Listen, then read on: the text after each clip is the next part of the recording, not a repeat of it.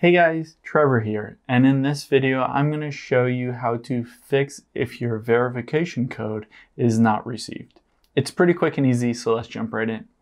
Now, if you're on Facebook, Instagram, Twitter, TikTok, Snapchat, whatever you're on, and you're trying to get a verification code sent to your device, but you're not getting that verification code text message, I'll walk you through a bunch of different steps to check and make sure that you get that code to your phone. So the very first thing what we'll do is we'll head into our settings here. And then once we're in settings, we will scroll down until we find messages, and you can tap on messages. There are a bunch of things that we'll do in here and make sure that you have the right settings so that you get the code when it's texted to you. We can toggle off iMessage here and then wait about like 10 seconds or so and then toggle it back on. And you can see waiting for activation shows up right under it. And then eventually it will be activated. So you've toggled off and reactivated iMessage, which helps to kind of reset things if there is some kind of issue with your iMessage. Now, if we scroll down a little bit, you'll see send as SMS, which is a normal text message. So if you don't receive that code from iMessage, which usually you don't, usually it's through text message, you'll want send as SMS toggled on. So if that is toggled off, make sure that's toggled on so you can get an SMS regular text message with that code. Now again, we'll scroll down a bit and you can see filter unknown senders.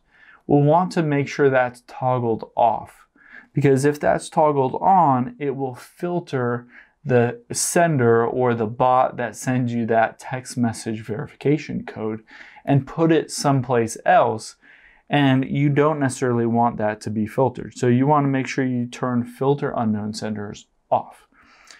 Now, the very last thing on here that we will do is we will go to blocked contacts. So tap on blocked contacts and you can see I have tons and tons of blocked contacts.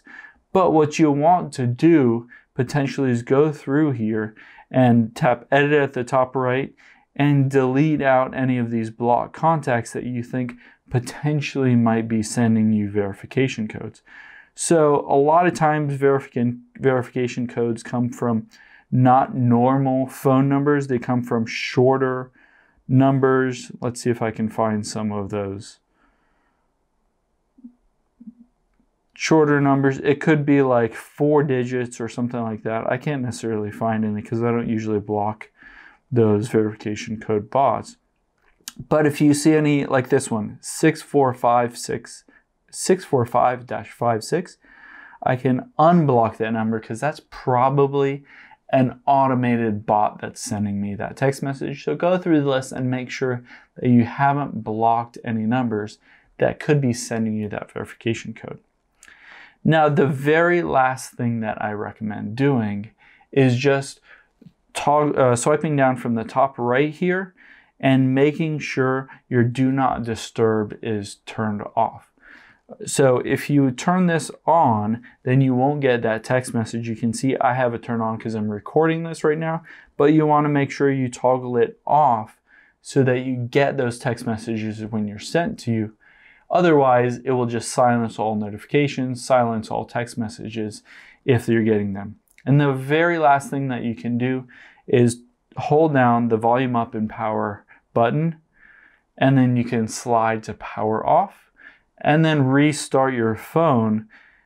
And by doing all of those steps, you should be able to get those verification code text messages to your phone and get back into your account.